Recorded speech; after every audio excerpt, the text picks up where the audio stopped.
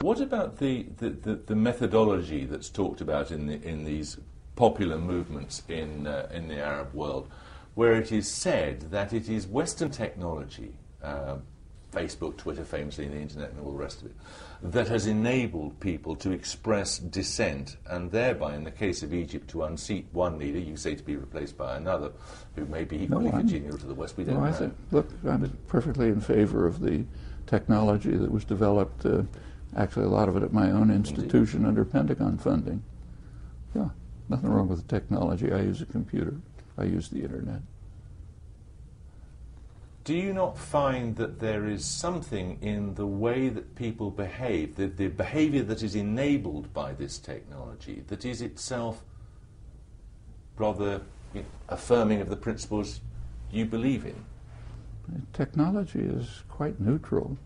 I mean, a hammer doesn't care whether it's used to build a house or to bash in the head of a prisoner. And the same is true of technology. The enablement of the dissemination of information, the dissemination of shared belief, that's a good thing, isn't it? Of course. That's why I said I think the Internet's a fine thing. I think the Pentagon did a great job in funding the development of the Internet for decades. Doesn't that reflect rather well on Western democracies? Well, if you think the Pentagon is a great exponent of Western democracy, yes. In fact, the original intent of the Internet was, in fact, to facilitate communication. Yeah. The Internet's an interesting case. While it's basically mostly funded by the Pentagon. In fact, it was the ARPANET, the Army net, was the first one actually developed where I work. As long as, after the Pentagon then handed it over to the National Science Foundation. During that period, about 30 years, the Internet was quite free. It was commercialized under methods not yet really understood in the mid-90s. Since then, there have been many significant efforts to try to constrain and control it. And right now, the question of Internet freedom is a very live issue in the United States and elsewhere. Will it be kept free and open as it was when it was in the state system? But it has enabled these people to mobilize, and that's been a good thing, hasn't it? Yes, it's enabled them in Wisconsin, too. In fact, I'm involved in all kinds of activism all the time.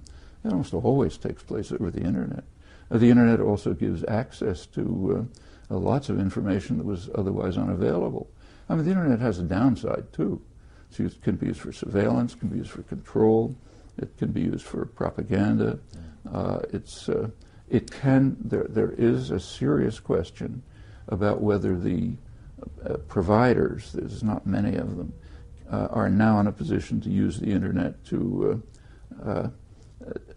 direct people to what they want, not what the people want. That's a serious issue. That's getting even more serious with new mergers like Comcast and NBC. So the Internet in itself is, in principle, a fine development. There's nothing wrong with it. So are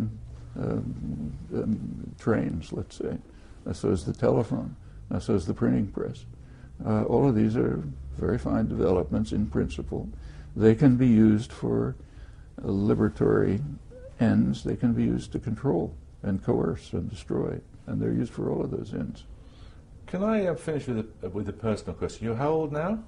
82. Why haven't you mellowed? Because I look at the world, and there's things happening in the world which should lead anyone to become indignant, outraged, active, and simply engaged. I mean, look, we're in a position right now where there are, among the many threats we face, which go on all the time, there are two which literally threaten species survival. That's serious, and they're both being escalated. One is the threat of nuclear war, which is quite serious and escalating, and the second is the threat of environmental disaster, which is moving in extremely ominous directions. Take a look at the new Congress, for example. Just about every new a congressional representative who came in last November is a climate denier. In fact, Congress has already moved to ban funding for the most mild environmental efforts. And furthermore, unfortunately, many of these people are true believers. So the head of one of the congressional subcommittees, New Republican, explained that global warming can't be a problem because God promised Noah that there wouldn't be another flood. Others are just supported by... But why do you care about stupid people? Stupid people. These people have power, and they're carrying out actions. They are carrying out the actions which are defunding possible efforts to do something about these crimes. Furthermore, they're backed by major concentrations of power. The major business lobbies, for example, have announced that they're funding big propaganda campaigns to convince people that this doesn't matter. These are serious issues. Incidentally, if we want to look at stupid people, we find them all over the place. For example, we happen to be right in the middle of a huge financial crisis, people have noticed. And you trace that back. A lot of it comes from a fanatic religious belief in what's called the efficient market hypothesis. That's pure fanaticism. Dominated the economics profession, dominated the Federal Reserve.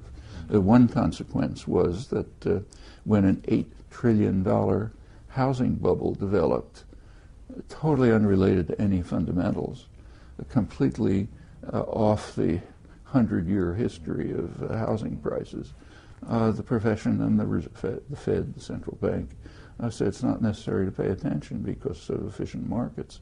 I mean, is that very different from God promised Noah? That's great. Thank you very much.